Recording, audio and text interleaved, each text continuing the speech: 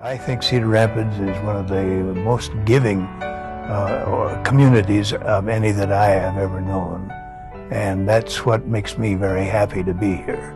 I started business in 1935. I was very interested in all activities that would help the community.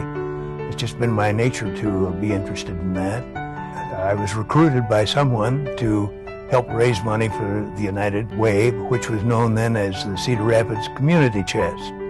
And I remember very well the goal was $250,000. And I guess maybe that was just as difficult to raise in those days as the goal is today. Giving is a very difficult thing, and to select individual organizations on your own, you can make all kinds of errors and mistakes. It's just wonderful to have that work done for me. Giving is almost a religious experience.